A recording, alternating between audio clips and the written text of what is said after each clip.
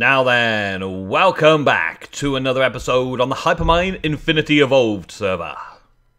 Today, I'm working on making this suit, this nano suit, to my right here. Or to my right, to your right, my left. That's the way. Making this suit fly. And I've encountered a few problems along the way. There's a lot of things have changed with IC2. And I wish I could fly. And the gravitation suite requires some awesome things that are new. Well, a new automation is required in order to create and craft some of the things. I've even tried wearing this crane thing on my head, and that doesn't allow me to do much flying either. The only reason I can fly at the minute is because of the IC2 basic electric jetpack. And that is only just about keeping up. I have to keep charging it back up because it only contains 30k at a time. And that's a pain in the butt to keep coming back and charging up. Especially when I'm doing something and then all of a sudden the backpack runs out or the jetpack runs out of power. And I have to come back and recharge it. I'm going to be looking at upgrading the nano chestplate into an advanced nano chestplate from the gravitation suite, which holds 3 million EU and allows me to fly and hover and do all that kind of stuff. Yes, there are other methods of flight in the game, I know, but I'm trying to do things with IC2 this time around. And this suit over here, well, to upgrade it, I need to do a lot of things. First of all, to power it, I needed a lot of things. To put 1 million EU in each, it says there's a tier 3 power there, right? Just at the top of each of the suits, it says power tier 3, right?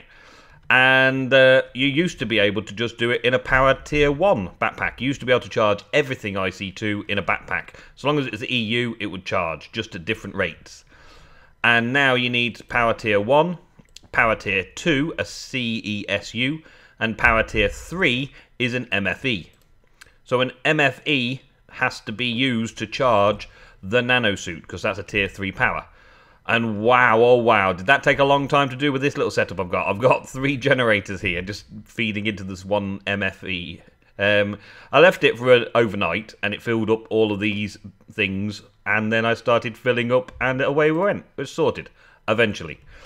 But still, and now it's full again with, is that 4 million? 100,000, 100,000, yeah, million. 4 million EU is sitting in there ready to recharge a full suit when I need to. However, that does not help me to fly. That just helps me run around and be protected in the nano armor. And the nano armor takes the damage instead of these diamond leggings and stuff. I don't think I can enchant them either, which is a pain in the butt as well, but never mind. This advanced chestplate though, right? So, we've got advanced circuits, which I've already got auto-programmed. We've got carbon plates, which I've already got auto-programmed. We've got the nanosuit body armor, which I've technically already got programmed, but I've also got a pair ready, or a suit ready. And we've got these glass fiber cables. Glass fiber cables, some of that energinium dust, some pulverized silver, and some glass. Should be easy to do. I just need to set up a glass operation and a silver dust recipe to make glass fiber cables a thing. That's super simple. The hard part comes when it gets to this advanced electric jetpack from Gravitational Suite, which requires a normal jetpack, some carbon plates, some of that glass fiber, an advanced circuit, all easy enough, but this middle row here is the difficult stuff. The advanced lap pack is not too difficult because it takes an energy pack, an advanced circuit, and a Laptron crystal. The Laptron crystal, a couple of energy cells, one of those energy crystals, advanced circuit should I say, some lapis lazuli dust makes that easy enough. That's kind of simple. The advanced the advanced lap pack is kind of easy. That's all right. But then there's these item boosters. I've got to get 2 of these ready, and this is where it gets interesting. Okay. Glowstone, advanced alloy, advanced circuits, and advanced heat vents, all auto-craftable, all sorted out in my system so far. But the overclocker upgrade. The overclocker upgrade was something I was considering for the machines that I've already been placing as well. But this overclocker upgrade is required to get this engine booster. And an overclocker upgrade looks fairly simple, doesn't it? a couple of copper cables, an electronic circuit, all basics like the tier 1 IC2, and then coolant cells. Should be no problem. They used to be no problem. They used to be just something water inside them. But now there's tin plate around a coolant cell, and a coolant cell requires IC2 coolant. And there's no real NEI recipe telling me how to get coolants into cells and stuff, other than putting coolants in a fluid transposer. But how do you make the IC2 coolant in the first place? Well, I've had to do a bit of research. And this is where we're coming into today. Trying to make it work. I've done the research, but I haven't tested it. So this could be a big issue, big problem. First things first, we need to generate steam. Now, I've already got a steam producing factory that's producing a ton of steam to make the big turbines give me all the RF I need. But just to see how hard it is in IC2 these days, let's have a look at trick. Might help. There we go. Let's have a look at an electric heat generator. I need to generate heat. Okay, so this looks okay, I guess. Yeah, kind of okay. This is a heat generator. Need some copper plates, so let's get some plates ready. We'll have 3 copper plates made, please. Let's make 10 just to be on the safe side, because we can. Alright, so that's that part. Heat, let's put heat in. Does that work faster for me? Yeah, it does. Okay, so we've got the electric heat generator. We've got the electric circuits, no problem. We've got the iron casings, no problem. And we've got the RE battery, no problem. And we're just about to start doing that heat conductor, or yeah. So that takes in EU and generates heat. Okay, that's the first stage. Then we've got to do something to make it steam, or steam. We've got to get a steam generator, right?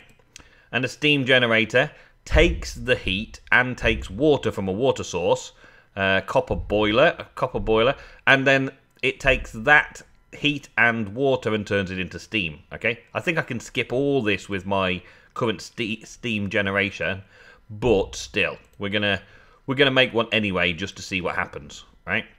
So I've got those. That's no problem. Yeah, good. And then we've got to go down the route of putting that into a condenser. And a condenser is also a fairly simple piece of kit. Basic machining, iron blocks, empty cells, and things like that. No problem. Empty cells are simply a tin plate in a metal former. Makes an empty cell.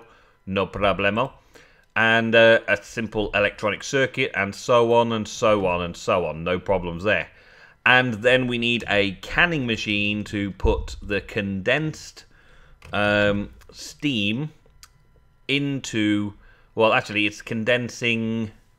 Was it condensing? It's condensing and heating, and then putting stuff into a canning machine.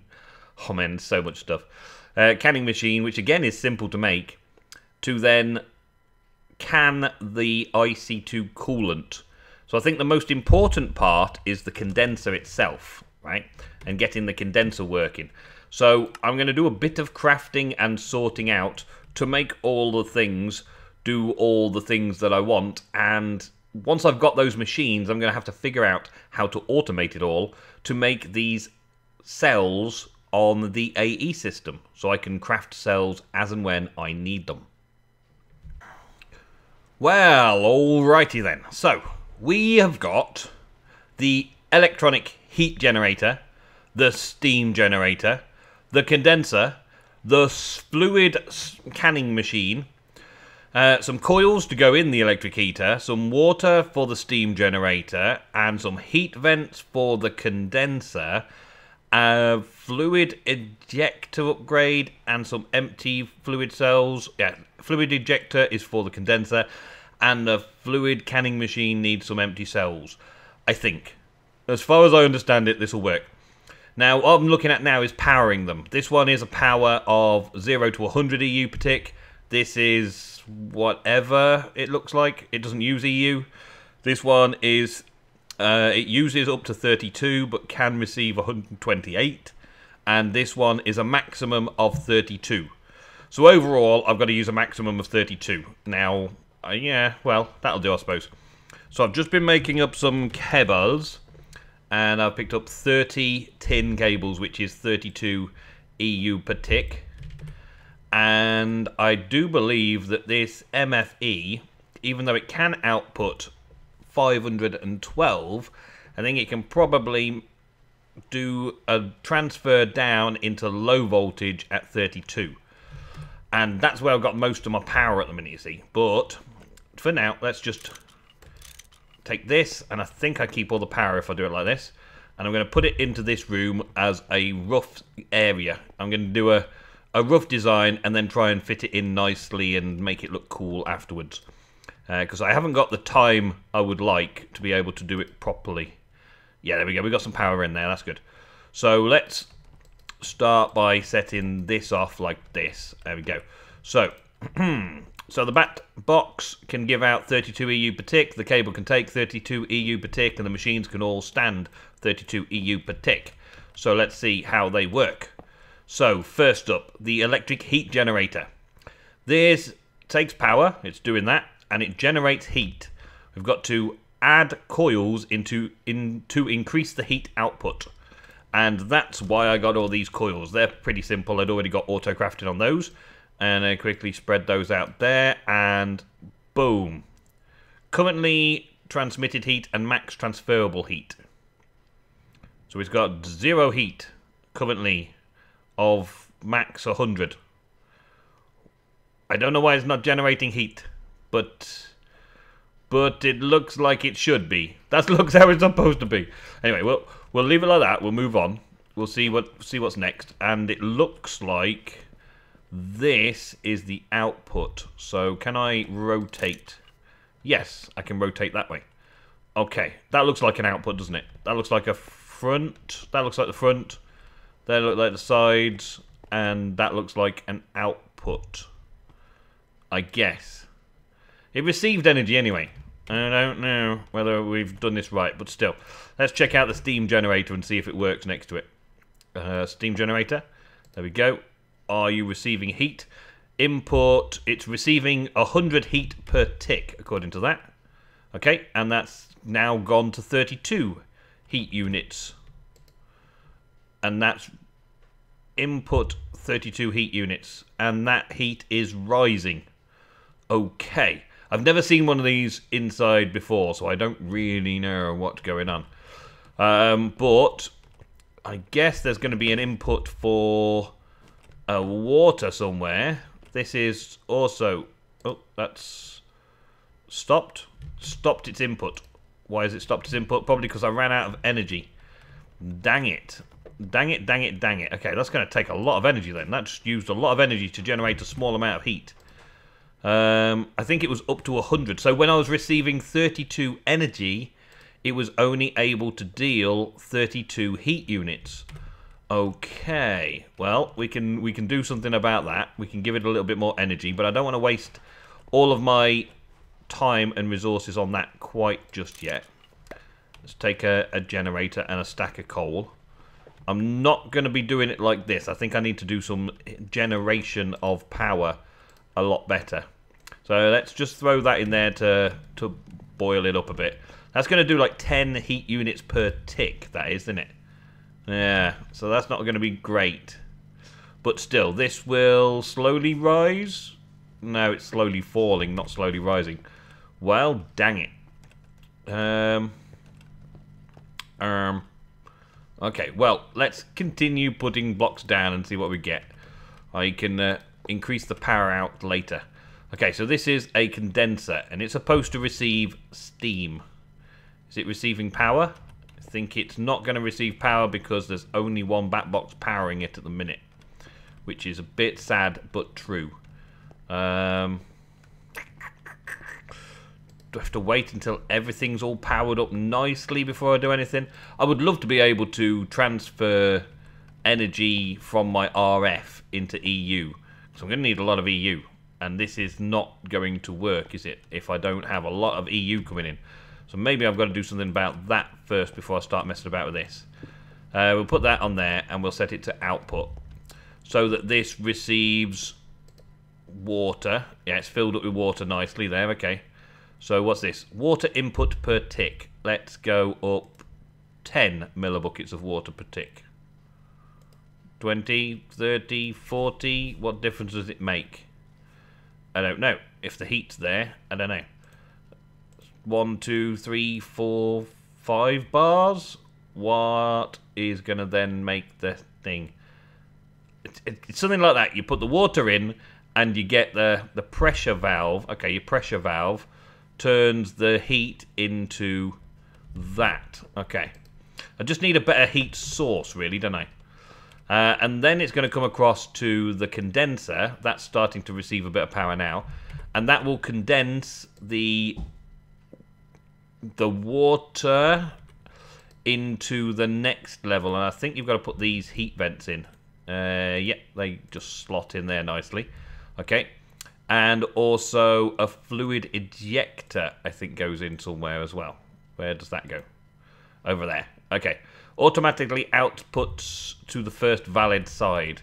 And I'm guessing that then I make this canning machine sit just there. And that then receives the fluid. And it's getting some power. Receives the fluid and passes that along in through empty cells and out the other side. We've got to see it in working order first, though. I've got to try and get some more heat going on and get some more power going. So let me have a look around and see what we can do with that. Okay, so everything's running smoothly. I made some geothermal generators and got the lava, infinite lava source coming in through an ender tank to feed them and give that extra 20 EU a tick going into the heat generator, making the heat generator work like 100 heat units per tick, which is helping this a great deal, turning the water into steam. I do have this bar slowly increasing. We're getting a build-up of lime scale inside it, it seems. But I don't know how to remove that yet. I will see about that another time. The steam then is moving straight into here, and this condenser is taking the steam. Now, I've got a space here that I could possibly use an ender tank to transfer steam from my steam boilers, railcraft boilers, directly into here. And then that would make it a lot more of a simple system. But the heat generator into the steam generator into the condenser seems to be the way it's supposed to be. And this condenses the steam down into water which is purified. And the purified water, or the distilled water, goes into this tank here, and the empty cells are sitting there waiting to be sorted. You've got to change it to fluid enrich. There's a few other options like canning, drain from cell, fill cell from tank, or fluid enriched. And it's fluid enriched that we want. And in order to make the actual coolant cells, we need lapis. And we need a load of lapis dust to be able to do that. And that makes the coolant that then gets made into the cells. It's quite a long-winded process now. It used to be very, very simple as I remember it. But now it's a long-winded process to get these little cells. And what I'll do is I'll set this up with the AE system soon enough, and I'll show you next episode how I end up doing it. But the water going in, we've got 2,100 there at the minute. Let's see how much it takes to fill per cell. 1,000, so it's like a bucket's worth of distilled water needs processing to make one coolant cell. And we need 3 coolant cells to make 1 overclocker. Well, actually, yeah, make 2 overclockers, it seems, yes. So I'll put these in over here. And then we'll take a look at overclocker. I've got 2 in there already, because I've already tested it out. But you get these 10k coolant cells. The 10k coolant cells is one of those coolant cells surrounded by tin plates. So, easy enough. And the other components now are easy enough as well. So, we've got the ability to make these overclockers. And I've already programmed it to be able to craft those for me as well. So, the next stage really is for me to make the advanced jetpack. Most of these things are easy enough to make. It's just a bit of a struggle, time-consuming to get all the crafting recipes in place to do these things. The advanced heat vent, I don't think I've got yet, no. I've got the heat vent being made. I've got 2 heat vents. But to make an advanced heat vent, we need diamond in the middle and some iron bars. So I think I've got some iron bars, but it doesn't seem to register vanilla items very well. Let's make 10. That'll get 16. That'll do that. And then throw these down here. I seem to have to keep putting vanilla ingredients into this for the IC2 crafting to take place. So the advanced heat generator is now there. I've got a little interface here so I can quickly put things into the crafting grids wherever I want them fairly swiftly. So now we should be able to have heat generate there. So we get one of those. Thank you. And it's done already. And then we should be able to make that jetpack part, which is that. Okay, well I definitely had one of those heat things made a minute ago, so why are you not adding it? I don't know. It's still not working. Advanced heat vent. Okay, maybe I've got something wrong here. Jetpack. That. Advanced heat vent from Industrial Craft 2. 4226. How do I make that? That's how I make it. 4226 1. It's got a wrong metadata. Wonder if there's a way around that then. It makes that, which is what it says it does. That is that. So can I convert it the other way around? Can I take this out and put it into my crafting grid to get rid of one? So that you'll recognize it as a crafting recipe? No, I can't do that. So why is it not doing it for me? Why is it not ignoring the metadata? So on crafting pattern, it's all crafting. Let's take the glowstone and that out and try it in a normal workbench. So we've got those there. Then we've got the alloys, which was there, and there, I think. Yeah. Then the heat. Advanced heat vent was there. So it makes it struggle when you're trying to auto craft things like this. The 2 advanced cells and an overclocker. Okay, let's overclock. We want 2 of these eventually, but for now we'll just do 1 of each, just to try and figure out why the crafting recipe is not working. Got those 2 advanced ones there. Awesome. Okay, and can we get a crafting table? I don't seem to have a crafting table here. I've got one downstairs. Let me just nip down and check that one out. I hardly ever use vanilla crafting tables anymore, you see. Let's use this one over here. Okay, so in theory, this is the right recipe. Why it won't make it, I don't know. Maybe it's a bug in the mod pack. Maybe it's just something that needs adding in. This advanced heat vent, the recipe requires the 4226. And this is a 4226 1, which is not right. And it doesn't want to do it. It does not want to do it. So, recipe for that. Definitely gives me that one. Or I could take that, which is the same thing. It's the only crafting recipe available to it. That to that. Okay. That. Is it the other one? No. The industrial diamond. Does the industrial diamond make it different? No, it doesn't. Oh, right. So now I'm stuck on a new issue. That's telling me that's the crafting recipe for the vent that I need to make.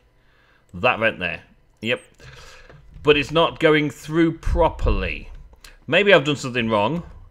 Maybe I will never get it fixed. I don't know. But I will try and try again, and I will let you know next episode to see if we've got any further to get in the gravitation suite working for us. Otherwise, I will be left with this silly helicopter on my head using this standard electric jetpack to do all of my flying around. Hopefully IC2 is not completely broken. Well, I say completely broken, not broken in that particular sense of the word. And hopefully I can get a lot more done in IC2 this way. Until next episode, though, thank you very, very much for watching. I will see you in the next episode of Hypermine Infinity Evolved. Until then, goodbye.